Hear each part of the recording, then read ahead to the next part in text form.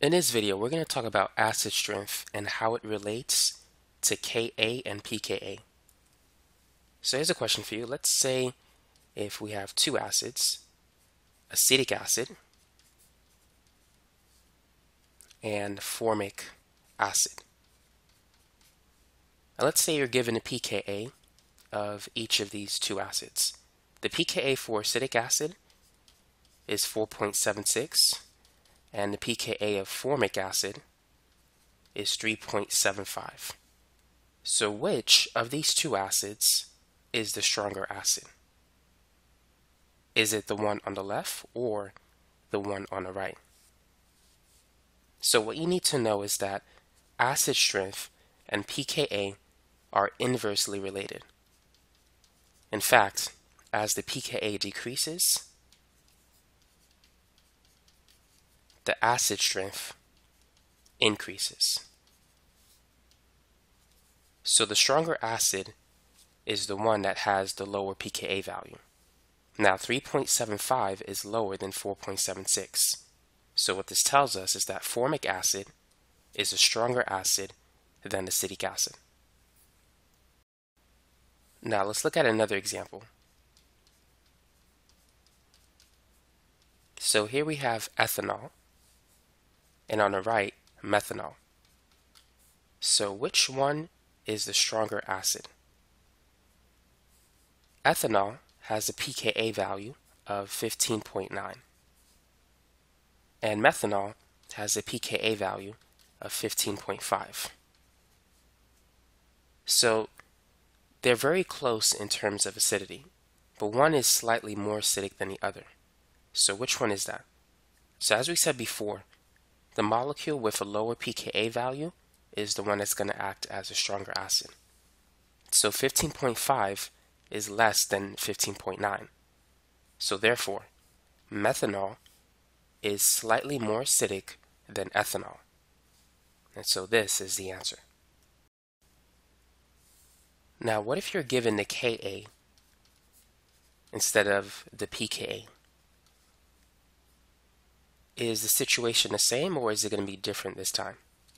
So let's say if we're given the Ka of HF, also known as hydrofluoric acid, and the Ka is 6.3 times 10 to the negative 4. The Ka stands for the acid dissociation constant. For H2S, hydrosulfuric acid, the acid dissociation constant is 1 times 10 to the minus 7. So which one is the stronger acid? Is it HF or is it H2S?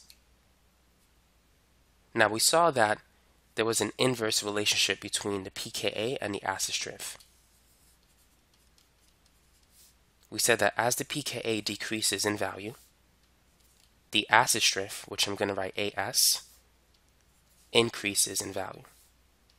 Now what about the relationship between Ka and acid strength? It turns out that there is a direct relationship. As the Ka value increases, the acid strength increases. Ka and pKa, they're inversely related. So the stronger acid is the one that has the higher Ka value. So which number is higher? 10 to the negative 4 or 10 to the minus 7?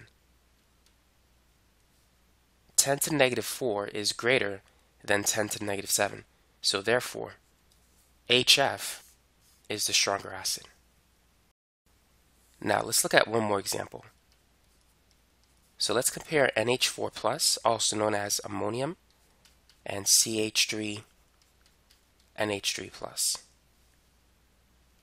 So the Ka value for NH4+, that's going to be 4 times 10 to the negative 10. And for the methyl ammonium ion, it's 2 times 10 to the minus 11. So identify the stronger acid. 10 to the negative 10 is greater than 10 to the minus 11. So therefore, NH4+ has to be the stronger acid since it has the higher Ka value.